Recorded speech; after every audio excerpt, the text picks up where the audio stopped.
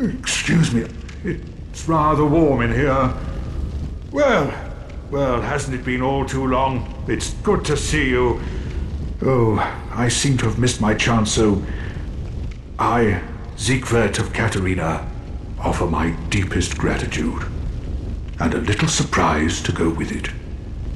It's all yours.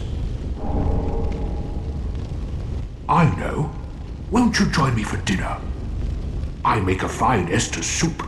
I've got some stewing right now. Even we undead deserve a little normalcy from time to time. And finally, upon this rendezvous, let us make a toast. To your valor, my sword, and our sworn duties.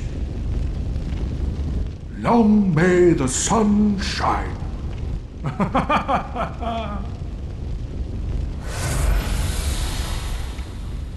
Have you heard?